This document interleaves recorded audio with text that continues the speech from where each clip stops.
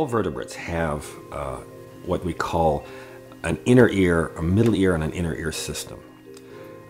In terrestrial animals, the middle ear are these bones that are, they call the incus, the stapes, and the malleus, that are jointed in such a way that they take the diaphragm energy and they convert it into mechanical energy.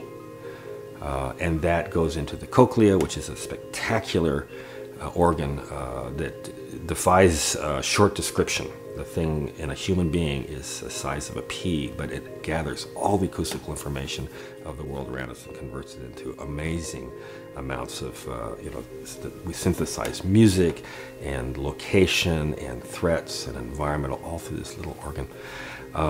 But how it gets there through these little bones is something that's pretty common to all terrestrial vertebrates, birds and mammals. They're also contained, I've got a few bones here, they're contained in, I'll use a seal. This is an elephant seal. And if you take the jaw out here, you look here and you see these two, what they call auditory bulla. And that contains the cochlea and all the other kind of hearing mechanisms that we use, the semicircular canals, all that's associated with our hearing. Now, there are a lot of morphological differences between the different bulla. Humans, our bulla is not external. Let's get this guy here. We have mildly external bulla here, but really where the rubber hits the road in terms of human hearing is this inside. That's where we call that the petrous pyramid. That has all the auditory equipment in our inner ear. And there is a little process here that it innervates, that the nerves come out and go directly into our cranium. So we have a very direct contact between our ear innervation systems and our brains. The petrous pyramid, just by the way, is also incredibly hard. That's one of the densest bones in the human body. It's as dense as teeth are, and there's a reason for that, which we won't go into at this point, but perhaps in a further chapter we'll do this.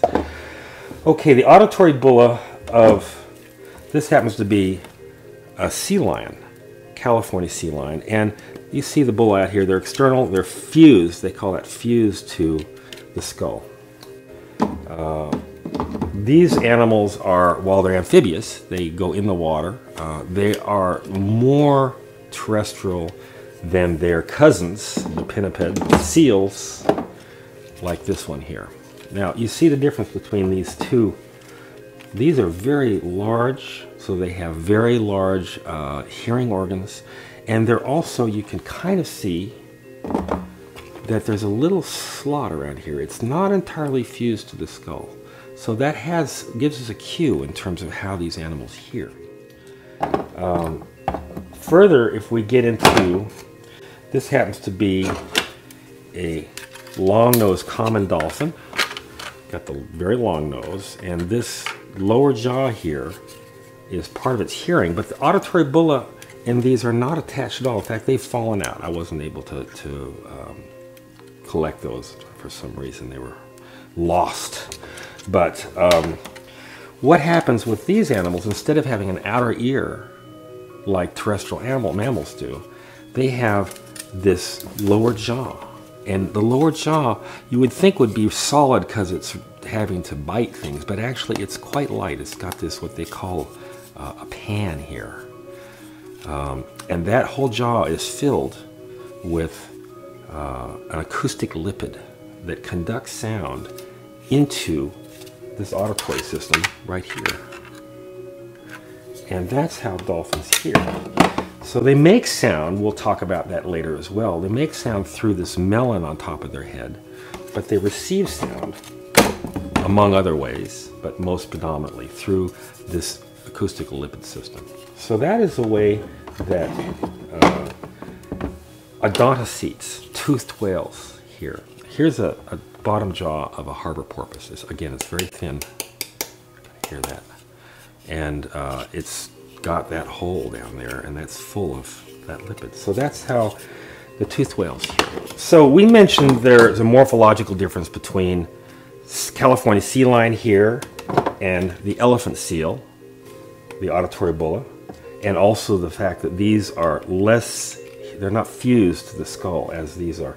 Here's a harbor seal. It also has very large, and you can really see the holes there where it's not fused. So that gives us a clue as to how these animals hear. They don't have outer ears because they dive very deep. In fact, these guys here, they dive down thousands of feet. And so they need to protect their ears from the pressure. The sea lions will only dive down 100 feet or so, maybe a little more than that. Now we have something we call convergent adaptation. This is an alligator, and he has these little holes on the top of his head that feed into a hearing organ, diaphragmatic hearing organ. So that's above water and into his teeny little pea brain. He's a remarkably small brain. Anyways, those holes convert terrestrial, or above, I should say, above water sounds into this animal's hearing system. But we don't have auditory bulla here, but what we do have is a lower jaw that has these windows to them. And again, they're hollow, if you can kind of see in there. And that also has an acoustic lipid. So that tells us something about the hearing of these things. This is not a very well-known fact. In fact, I haven't seen any scientific papers on this yet, but we're working on it. That these animals actually have two hearing systems. They have one for above water and then one for below water.